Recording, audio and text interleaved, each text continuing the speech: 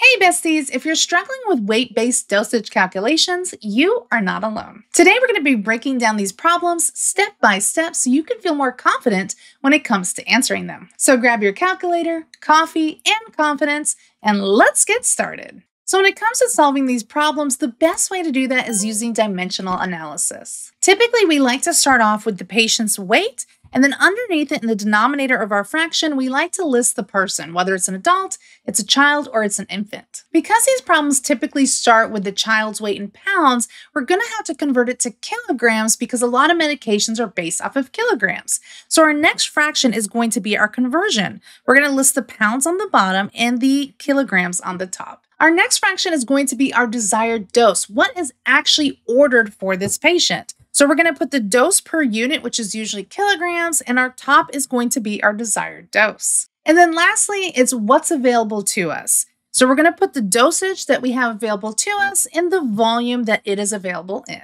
Let's get started with some practice questions. So our first question states, a child who keeps yelling, "I want a dinosaur nugget," has been prescribed 15 milligrams per kilogram twice daily. The child's weight is 30 pounds, and the medication comes in 250 milligram tablets. So what are we going to start with? What do we know? Well, we want to start with our child. This is who we're giving the medication to. So we know we have one child and they weigh 30 pounds. So we're going to plug in our child's weight at the top of our first fraction, and we're going to list that we have one child at the bottom of our fraction. Next up, we need to do our conversions. So we know that 1 kilogram is equal to 2.2 pounds. So we're going to list 2.2 pounds at the bottom and 1 kilogram at the top. Make sure that you're lining everything up correctly because we need to start canceling things out. Pounds needs to cancel out pounds. So make sure whatever in the numerator, the next fraction, it needs to be in the denominator in order to cancel each other out. Next up, we want to see what is our desired dose.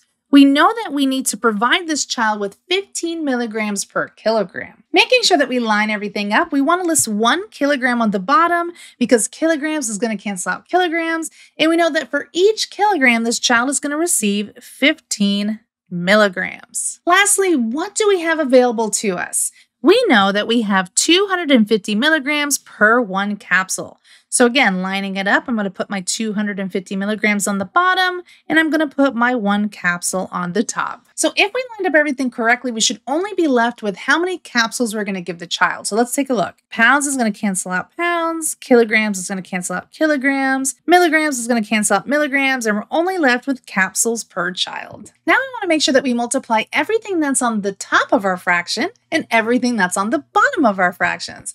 So starting with the top of our fractions, we have 30 multiplied by 1 multiplied by 15 multiplied by 1 gives us 450. And for our bottom, we have 1 multiplied by 2.2 multiplied by 1 multiplied by 250 gives us 550. We're going to divide these, so we have 450 divided by 550, and that gives us our correct answer, 0.82 capsules. Now here's the deal. We can't give 0.82 capsules to a patient. So in this particular case, we want to be reaching out to the provider to see if there's some other kind of medication that they want to give, maybe a different kind of oral suspension versus capsules, so on and so forth. But yes, this would be a situation where we are reaching out to the provider. Our next practice question states, a sweet but sassy 2-year-old needs 10 milligrams per kilogram once daily. The toddler weighs 22 pounds, and the medication comes in a suspension of 100 milligrams per 5 mLs. So what are we starting with? We're starting with what we know about our little sassy toddler. So our toddler weighs 22 pounds. So we're going to go ahead and plug that in, 22 pounds on the top of our fraction and 1 toddler on the bottom of our fraction. Next up, we want to do some conversions because we know the medication is available per kilograms. So we know that 1 kilogram is equal to 2.2 pounds. So I'm going to put 2.2 pounds on the bottom to line up my fractions and 1 kilogram on the top. Next up, we need to figure out what we want to give. So in this case, we know we want to give 10 milligrams per kilogram. So I'm going to put my 1 kilogram on the bottom because that'll line up with my previous fraction, and I'm going to put my 10 milligrams on the top. And lastly, what is it available in? We know we have 100 milligrams per 5 mLs. So I'm going to put my 100 milligrams on the bottom and my 5 mLs on the top. So real quickly, we're going to want to make sure that everything lines up so we're only left with mLs for the toddler. So we know that pounds is going to cancel out pounds, kilograms is going to cancel out kilograms, milligrams is going to cancel out milligrams, leaving us with mLs for our toddler. So now we're going to do a little handy dandy math. We're going to multiply everything on the top of our fractions and everything on the bottom of our fractions. We have 22 multiplied by 1 multiplied by 10 multiplied by 5 gives us 1,100. Now for everything on the bottom, we have 1 multiplied by 2.2 multiplied by 1 multiplied by 100 gives us 220. Now we're just going to do a little bit of division. We have 1,100 divided by 220 gives us our correct answer of 5 mLs. Our next practice question states, an older child who thinks slime is the greatest invention ever requires 20 milligrams per kilogram 3 times a day. They weigh 44 pounds, and the IV solution has 100 milligrams in 50 mLs. So now let's set up our equation. So we start with what we know, and that is the child. We know that we have one child, and they weigh 44 pounds. So I'm going to put 44 pounds on the top and my child on the bottom. Next up, we're going to need to do a conversion because we know we have pounds and we need to configure it for kilograms. So we know 1 kilogram is equal to 2.2 pounds. I'm going to put 2.2 pounds on the bottom and 1 kilogram on the top. Next up, we have the desired dose. What do we want to give this child? We want to give them 20 milligrams per kilogram.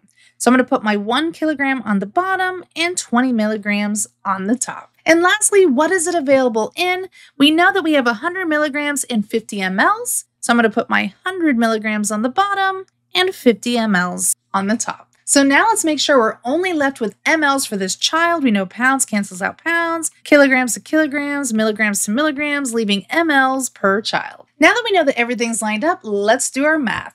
So we're multiplying everything on the top. We have 44 multiplied by 1 multiplied by 20 multiplied by 50 gives us 44,000. And for our bottom, we have 1 multiplied by 2.2 multiplied by 1 multiplied by 100 gives us 220. Now to do a little division, we have 44,000 divided by 220 gives us our correct answer, 200 mLs IV 3 times a day. Our next practice question states, an adult who's absolutely certain that they can communicate with houseplants needs a continuous infusion of 2 milligrams per kilogram per hour. They weigh 60 kilograms, and the IV bag is 1,000 milligrams in 500 mLs. How many mLs are we going to give per hour? So as always, we want to start off with what we're giving this medication to.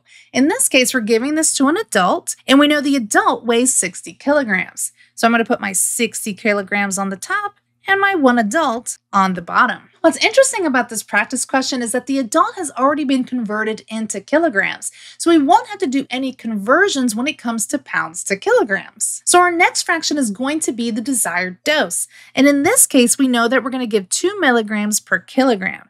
So I'm going to put my 1 kilogram on the bottom and my 2 milligrams on the top. And lastly, what is the dose available in? What's the availability? So we know we have 1,000 milligrams and 500 mLs. So I'm going to put my 1,000 milligrams on the bottom and my 500 mLs on the top. And now the only thing that we should be left with is the mLs that we're going to give this adult per hour. So what do we have? We have kilograms canceling out kilograms, milligrams canceling out milligrams, and we have mLs for this adult that we're going to give over each hour. So now we're going to do a little bit of math. We have 60 multiplied by 2 multiplied by 500 is going to give us our top number of 60,000. Now for our bottom number, we have 1 multiplied by 1 multiplied by 1,000, of course, gives us 1,000. So now we're going to do a little bit of division. There's an easy way, and then there's a little bit of an easier way to do it. You can use your calculator, but you can also do this. You can start canceling out some zeros. So I've got 3 zeros on the bottom, I've got 3 zeros on the top.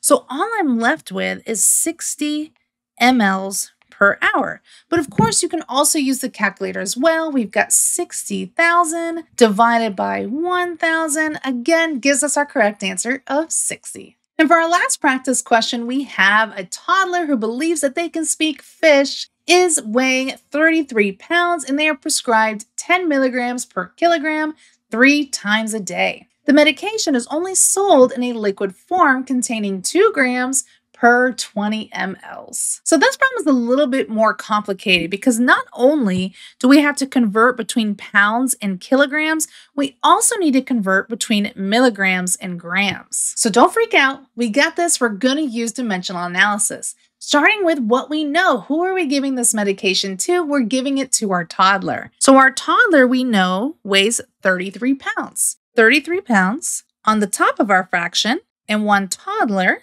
on the bottom of our fraction. Next up, we need to do a little bit of conversions because we know that we need to go from pounds to kilograms based on our question. So we know that 1 kilogram is equal to 2.2 pounds. So 1 kilogram over 2.2 pounds. Next up, what is the medication that we want to give? So we know that we want to give 10 milligrams per kilograms to this toddler. So I'm going to put my 10 milligrams on top and my 1 kilogram on the bottom. Now here's the deal. We know we need to go from milligrams to grams, so we're going to have to do another conversion.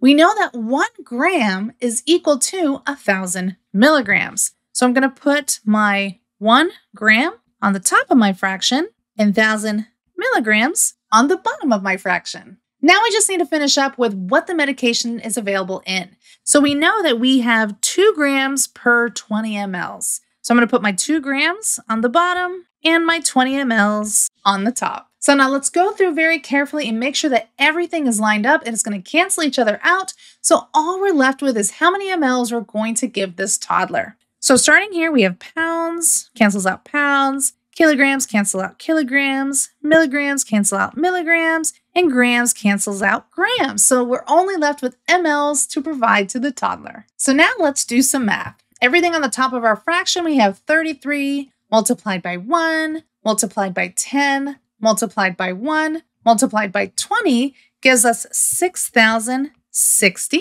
And at the bottom, we have 1 multiplied by 2.2, multiplied by 1, multiplied by 1,000, multiplied by 2 gives us 4,400. Now we're just going to do a little bit of division. We have 6,600 divided by 4,400 gives us our correct answer of 1.5 mLs per dose 3 times a day. I hope that this video is helpful in understanding what you need to know when it comes to weight-based dosage calculations. If you found this video helpful, make sure that you give it a big thumbs up. If you have any questions, make sure you leave a comment down below. I love answering your questions. Head over to nursecheungstore.com where there's a ton of additional resources in order to help you feel a little bit more confident when it comes to those dosage calculation exams. And as always, I'm going to catch you in the next video.